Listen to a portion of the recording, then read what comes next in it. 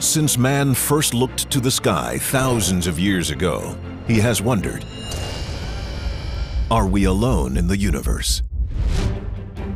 Carl Sagan said there were billions and billions of stars, so it would be crazy for us to think that with all the planets and stars out there, we were the only form of intelligent life in the entire universe.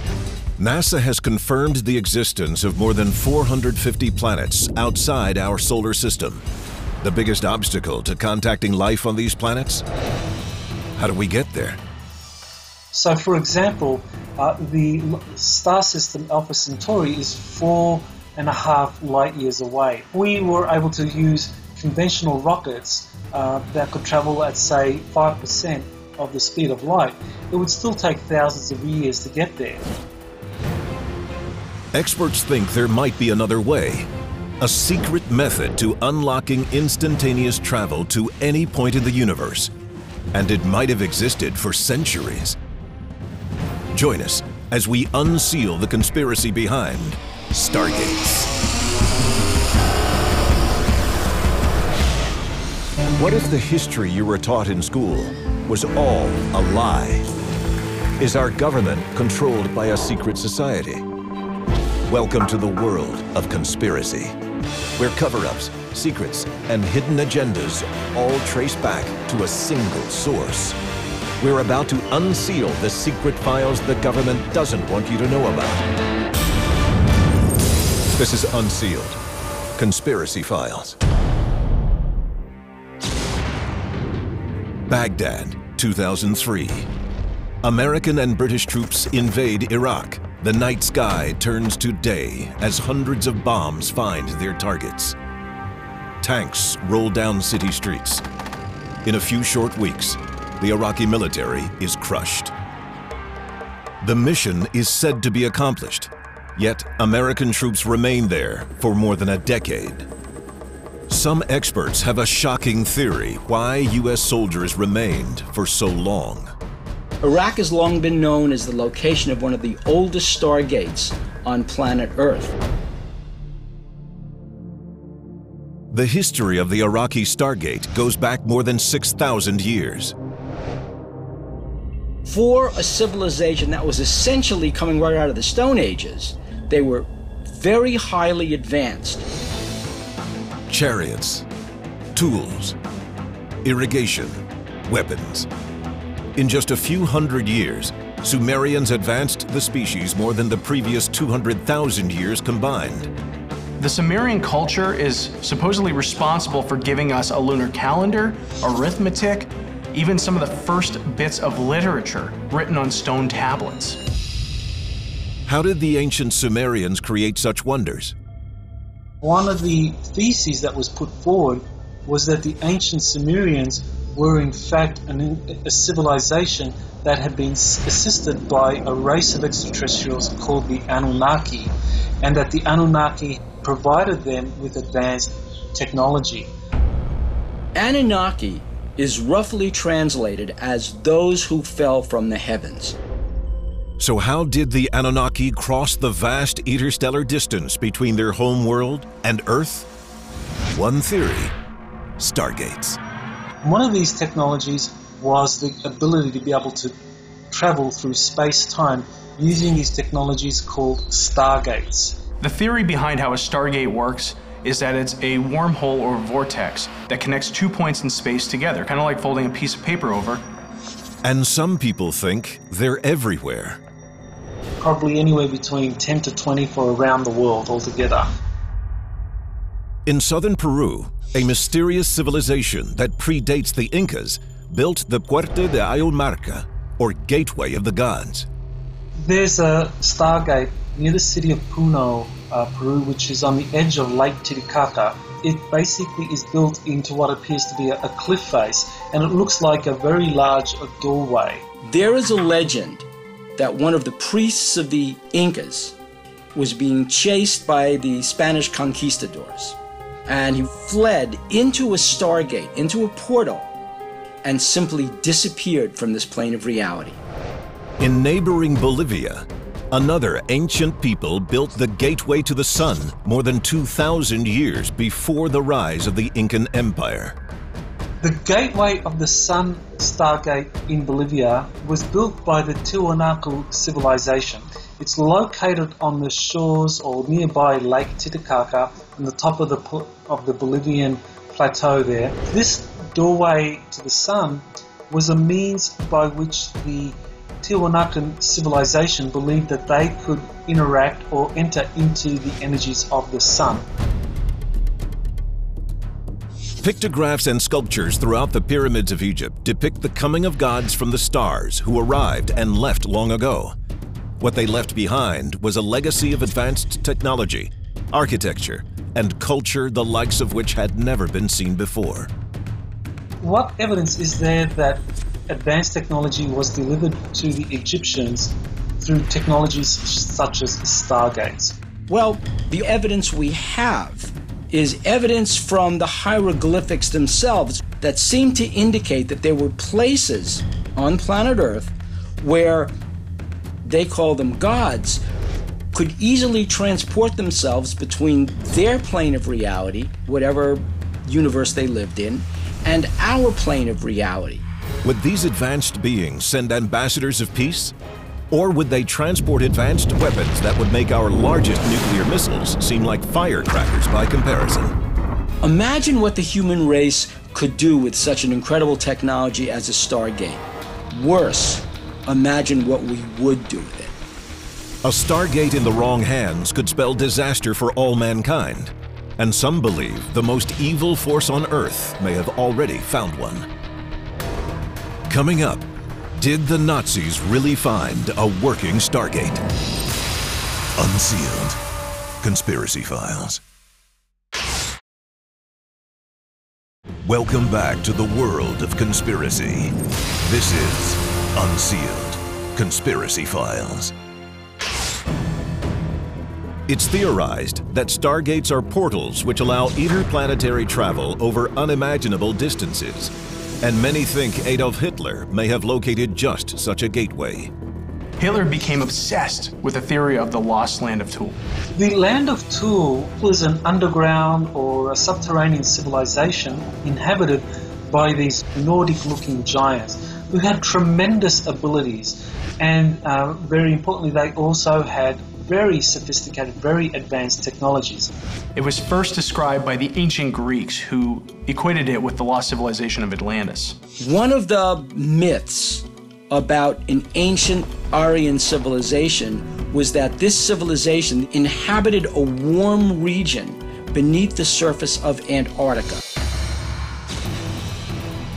In 1938, before World War II is in full swing, Hitler sends German ships to Antarctica under the pretense of establishing a whaling base. Many historians believe he has far different motives. If Hitler was really interested in whaling, then why send U-boats and other war machines down to Antarctica? It doesn't make any sense, unless he was going there for another reason. Nazi Germany was convinced that Atlantis was actually buried underneath the Antarctic ice. Philosophical Nazis were looking for some kind of validation for the supremacy of what they call the Aryan race, specifically for that portal that brought the Aryans to planet Earth. They were looking for a Stargate. In 1939, the Nazi expeditions pay off. They establish an Antarctic base they name New Swabia. As World War II rages on, the Nazis allegedly continue to make frequent trips to the base. With the Soviets closing in on the Eastern Front and the Allies closing in from the West, you would think the German Wehrmacht would be totally occupied with defending the fatherland instead of sending these naval expeditions to Antarctica. After the Germans are defeated in 1945, reports of the Nazi base in Antarctica continue. 1 year after the surrender, the United States launches its own expedition to this frozen land.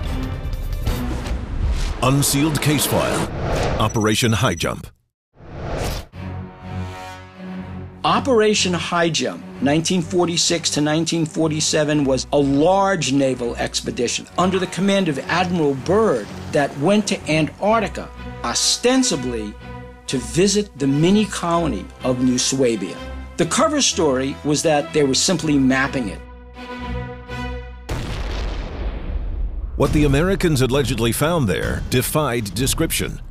Reports of advanced rocket technology, anti-gravity experiments, and even high-tech flying saucers are unconfirmed.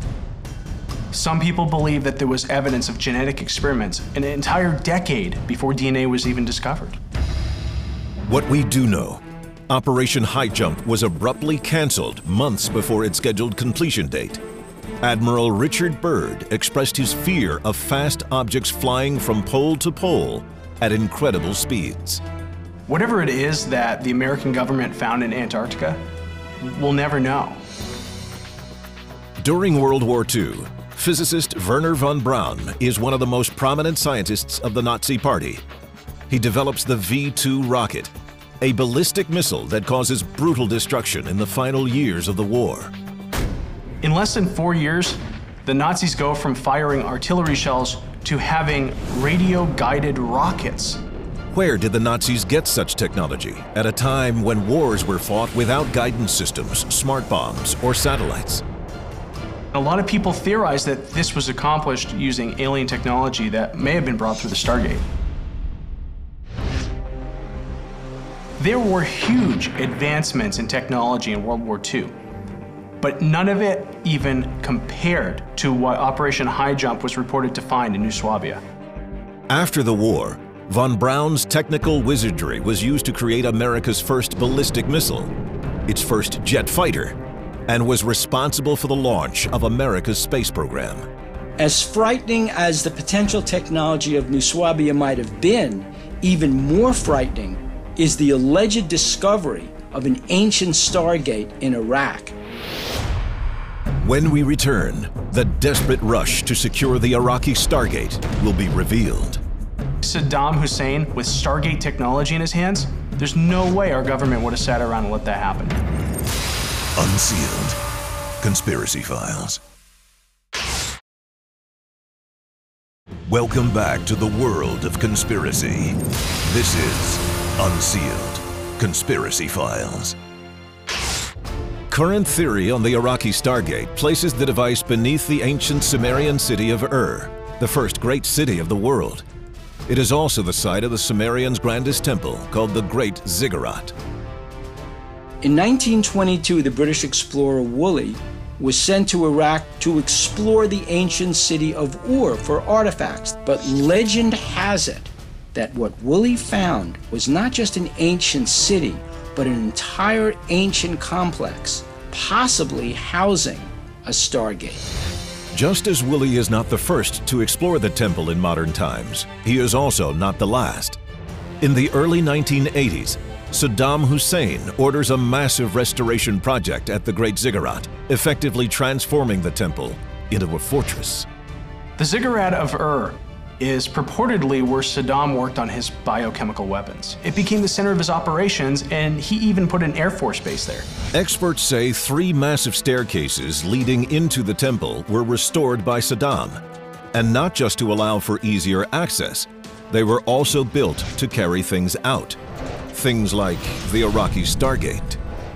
For the real reason the United States launched a preemptive strike against Iraq in 2003 was because Saddam Hussein had gotten into his hands some of these technologies, such as Stargates. That's when the US political elite became very worried that Saddam Hussein would go public about his discoveries. Critics of the war in Iraq speculate the real reason for America's involvement is to secure Iraq's oil supply for future use. But all the oil in the world pales in comparison to unlimited access to advanced alien technology. Whether you loved or hated Bush, we may have all been wrong about the reasons for going to war. Another piece of startling evidence, one of the most elite naval units in military history, known as Task Force 20, is dispatched in 2003 with the mission to find and terminate high-profile enemy targets in Iraq. They were approximately 1,500 of the military's finest special forces people, and their job in Iraq after the invasion in 2003 was essentially to find Saddam Hussein according to the public record. But the unit's priorities raise questions. Early on in the invasion, Task Force 20 engages in a vicious firefight with Iraqi soldiers, not at a military target, but at the National Museum of Iraq. Why would the US government spend so many resources trying to get to the National Museum of Iraq? And why was the Iraqi Republican Guard there defending it?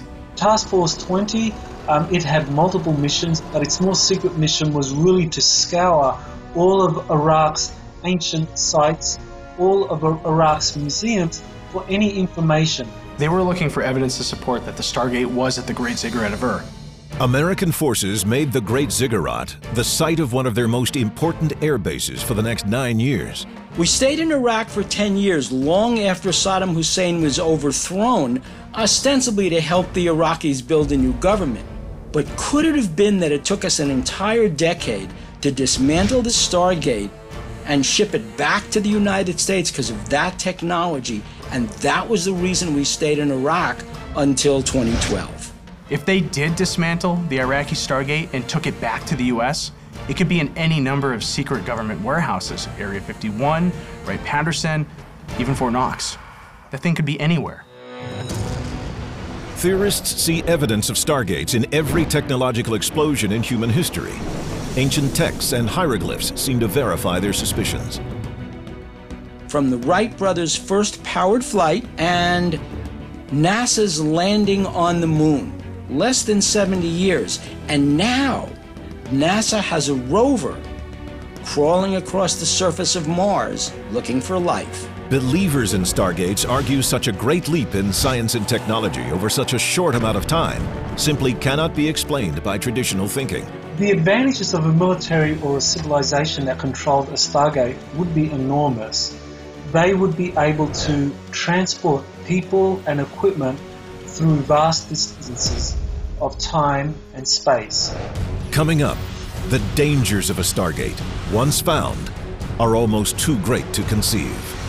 If an enemy had a Stargate and was able to utilize it in a war against us, we could be snuffed out of existence in less than a second. Unsealed Conspiracy Files. Welcome back to the world of conspiracy.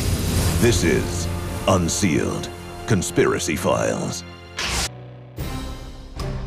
Experts worry the opening of a Stargate could have terrifying consequences for a civilization as relatively primitive as our own.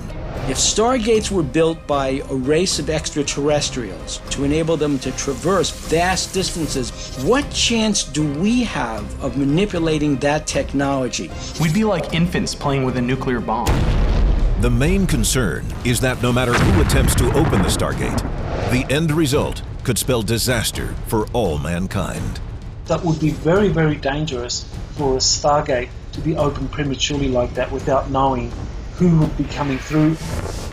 An out-of-control wormhole might pull the Earth through a Stargate, piece by painful piece.